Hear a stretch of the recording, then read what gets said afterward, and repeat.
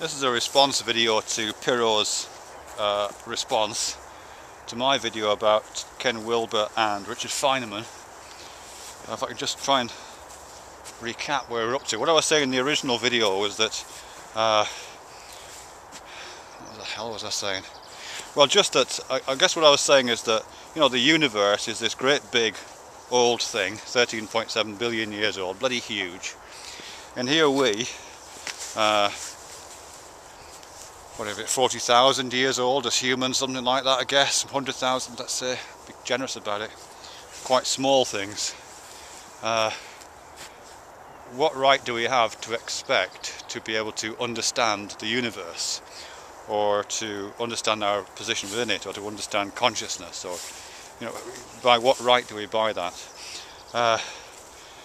And what kind of processes? How should we find it that they're trying to gain any kind of understanding? And what I was basically saying was it shouldn't be easy. It should require a lot of hard work, and we should be very modest about what we're actually achieving.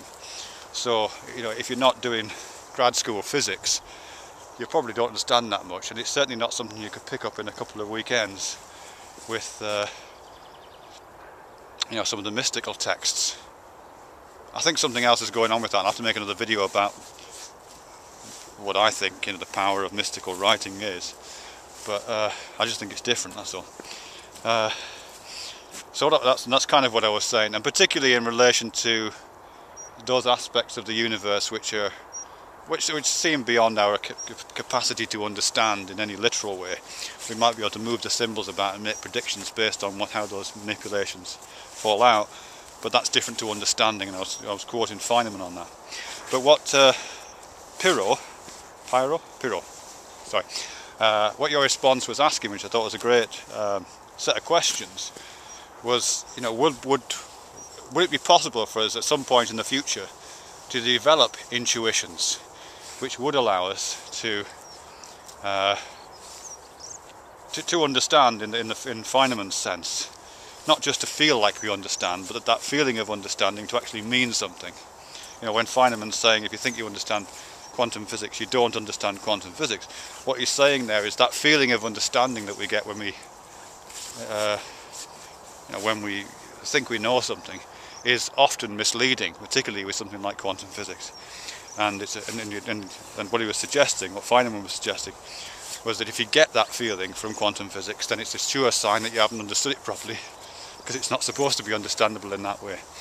Okay, so just to return to Pyrrho, would it be possible for us at some point in the future to develop that kind of intuitive understanding? It's a great question. I don't know, actually. Certainly quantum physics is particularly hard, isn't it? I mean, I don't know much about it, just popular writings on it. But it does seem to be clearer than we can suppose, as J.V.S. Haldane suggests. I don't know, really. I mean, I'm just thinking of other examples, really, of moments in which those kinds of, oops, I've got the other ways and dog coming, in which those intuitions do seem to have developed. I mean, certainly reading back on the history of Darwinism, it does feel as if that people rejected it at the time, or many people rejected it at the time, not just because of theological reasons, which I imagine was part of it, but because it lacked intuitive sense. You know, people couldn't just couldn't wrap their heads around it. It was queerer than they could suppose, given their current state of knowledge. But now, of course, you know, for those of us who've grown up with Darwinism, you don't even need to think about it. It's just completely embedded in the language. It's embedded in so many conversations. You know, images of it are all over movies and adverts on the television, and it's everywhere. So it's you kind of gain the intuitions about Darwinism through some kind of osmotic process, just by being steeped in the culture that we are, I think. So I do think there's an example there of yeah, the developing of an intuition. I think Darwinism is a lot easier than quantum mechanics, I have to say. You know, you can write it down on a fag packet, and it's pretty easy. I mean, it's not easy, but it's relatively easy to understand once you've got it. But I'm not sure that quantum mechanics is, or possibly even ever will be. The other example I've got, which I thought was more relevant in a sense from what you were saying there, Pyrrho, was to do with developments not in human consciousness. I haven't seen any evidence of that, and certainly not developments in the physicality of the human brain, for example. There's no evidence that that would take place anything other than the bloody snail's pace that evolution normally takes place at. But a kind of development in technological and communications technologies. So weird to be out here in the country and hear sirens in the distance. And where I'm thinking of with that actually is that, a few years ago, if you read like critical theory, or you read post-structuralism, or you read people like Roland Barthes, or you read Foucault, or you read any of those kind of post-structuralist theorists, it was really hard going. They would talk about intertextuality, and they would talk about the free-floating signifier, and they'd talk about how meaning is constantly deferred across a web of signifiers. Really, really hard stuff to wrap your head around. And one of the main reasons was there was no, you never got to experience it. It was purely philosophical and purely existed in the realm of ideas.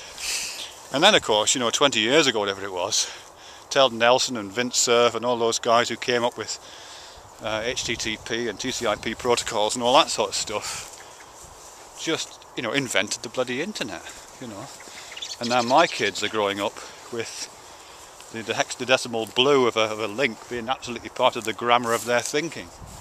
They understand that every piece of text is connected to every other piece of text, and pieces of text are constantly being cut and pasted as quotations into other pieces, and